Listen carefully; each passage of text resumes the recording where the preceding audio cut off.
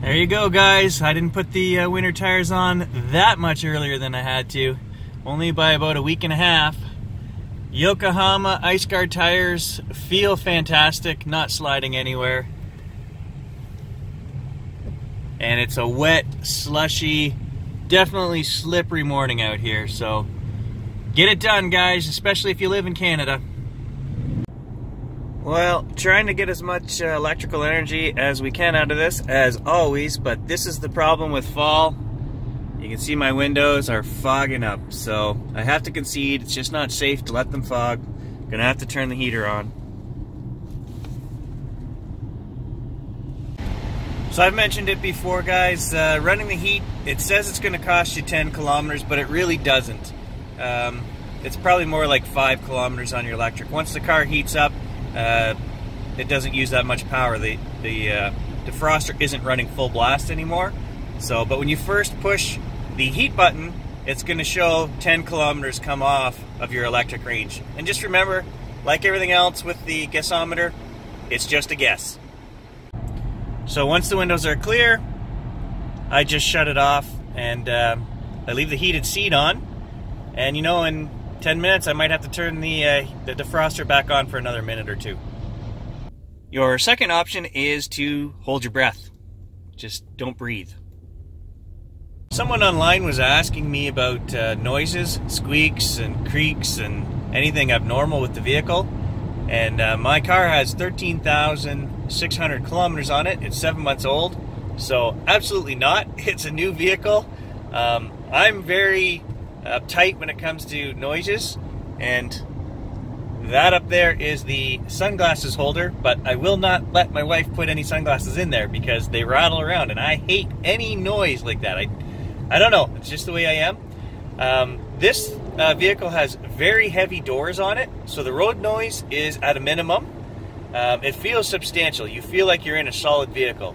Coming from the Subaru Forester, which was very well safety rated, it did feel much more like a tin can rocket. That thing went like schnot, but you didn't feel like there was anything substantial when it came to the weight of the vehicle. This just feels like a much more solid vehicle.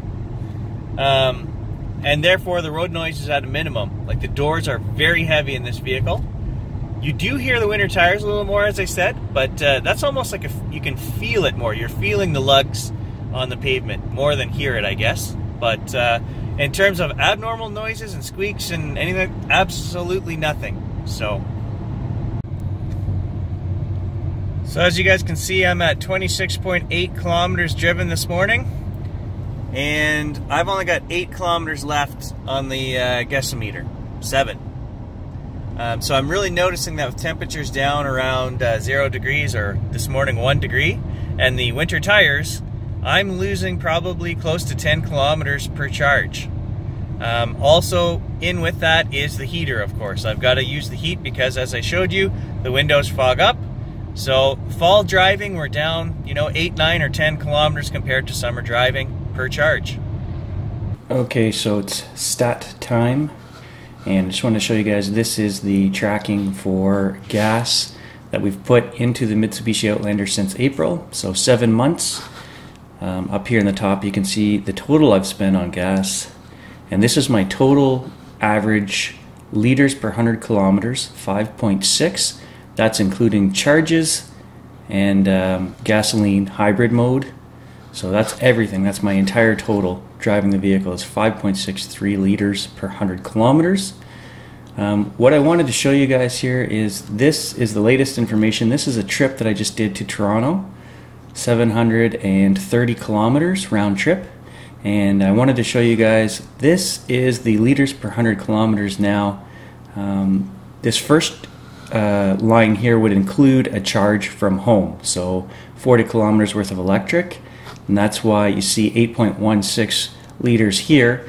And on the way home we didn't have a charge in the car, so that's probably what the difference was as well. That's also coming home with a carload of shopping and groceries from a Toronto weekend, so there's a bit of extra weight there, and no charge. But there is the liters per 100 kilometers with the car with winter tires on.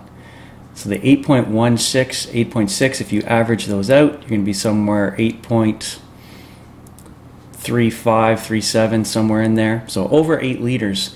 That's a big difference with the snow tires. Before, we were getting anywhere between 6.8. On longer trips, we'd get between 6.8 and 7.3. So the snow tires do make a big difference. You'll notice here, 188 kilometers trailered. That's with the four-wheeler and trailer on the back. 10 liters, that's what the Outlander gets. Almost 11 liters per 100 kilometers when towing a trailer, with substantial weight in it. And then the rest of these, you can see these are weeks when I didn't put any gasoline in and I just used the electric. 2.57, 2.86, 3.5. So that's it. That's my 7 months of tracking fuel.